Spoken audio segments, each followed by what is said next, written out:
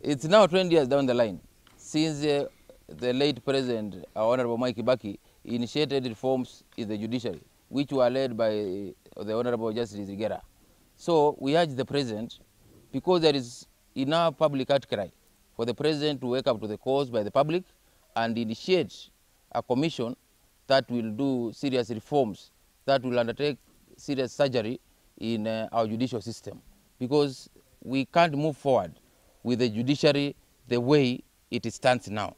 So it's time we had serious judicial reforms initiated by President out of the public outcry.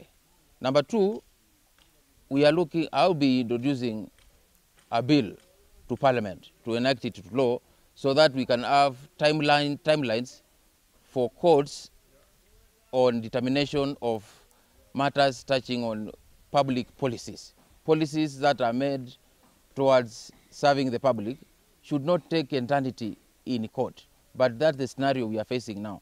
So what we are saying is this bill, like the way we have we have timelines for rulings or determination on presidential petitions if challenged after the presidential election. We need timelines for determination on government policies which have ended up to court, because these are affecting serious government policies. Look at the Finance Act 2023-2024. It's now in court. Implementing it is a challenge. That's where our military should draw its finance to do its operation, to safeguard our country. That's where the police should get their finance support to give us security. That's where help is coming from. That's where the capitation for secondary schools are coming from. That's where disbursement to counties is coming from. That's where the CDF money, which is going for bursaries for our kids, is coming from. Then we have one or two people with activism minds just dragging in court forever to derail these serious programs touching on Mwananchi. So it's time, even we need a special court. The bill will also have a proposal for a special court for these government policies touching on Mwananchi, touching the service of Mwananchi on serious issues. Because we can't affect Mwananchi because of the madness with some of the people in our country.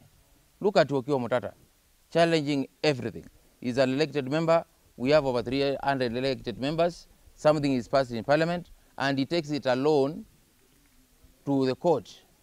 So it's one individual, one fella, a funny fella, stopping the whole country, stopping our military, stopping our police, stopping capitation, stopping disbursement to counties. This cannot be allowed. So if such a people, because they have freedom to go to court, if such a people end up to court, they should get at least 2 weeks. The bill will propose 2 weeks for the ruling of these issues touching on, these policies touching on Mwananchi. Look at the healthcare issue. It's already in court, it has been stopped.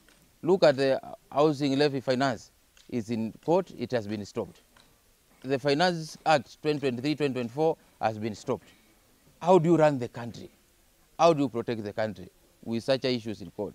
So that's why we are calling for a special court. That's why we are calling for 2 weeks for ruling on these issues.